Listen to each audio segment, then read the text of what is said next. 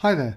Now if you'd like to try this question where we're given the first differential of f of x and we're asked to find f of x. So just give you a moment to pause the video if you'd like to try it, and when you come back I'll take you slowly through the work solution. Okay, welcome back then if you had a go. So in order to find f of x, y being equal to f of x, since I know what f of x differentiated is, it's up here, then to work backwards I've got to integrate this. So I've got to integrate 3/8 of x squared minus the 10x to the power minus a half, and then plus 1. There's more than one term here, so put that in brackets, and we're integrating it all with respect to x.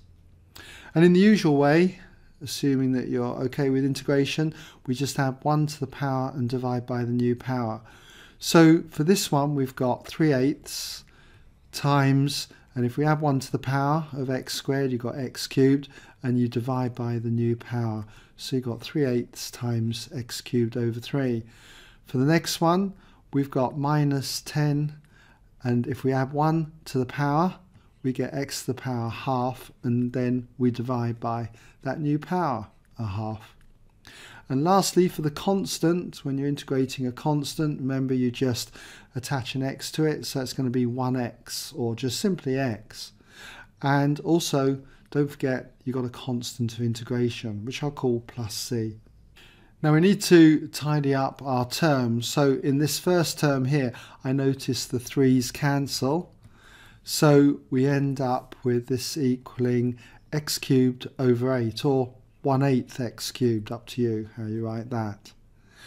And then for this next one, 10 divided by a half is 20. Half goes into 10 20 times. So you've got minus 20 x to the power half, and then plus x, and then plus the constant of integration c.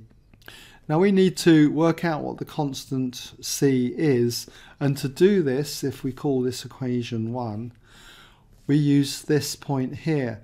We know the curve passes through the point 425, so in other words, when x is 4, y will be 25. So if I just put that down here, that when x equals 4, we know that y equals 25. And so what I can do is sub these values into equation 1 here.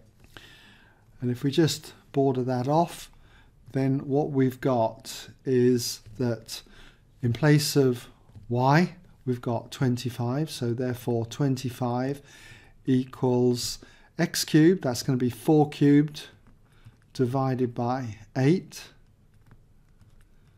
minus 20 times x to the power a half, so that's 4 to the power half, or basically the square root of 4. And then we've got plus x, that's plus 4, and then plus c. So 4 cubed, well that's 64. 64 divided by 8, that gives us 8. So what we've got here is 25 equals 8 minus 20 times square root of 4 is 2. 22's are 40, plus the 4 plus the c. And I can see then that we've got minus 28 here, and if I add 28 then to both sides, I get c equals 25 plus 28, which is 53. And so if I substitute this back into 1, we find that we've got f of x, okay, I'll just put therefore in there, f of x equals x cubed over 8 minus 20 x to the power half, or you could write the square root of x there, doesn't matter, plus x, and then plus the constant of integration, which we've just worked out as 53. And there you go.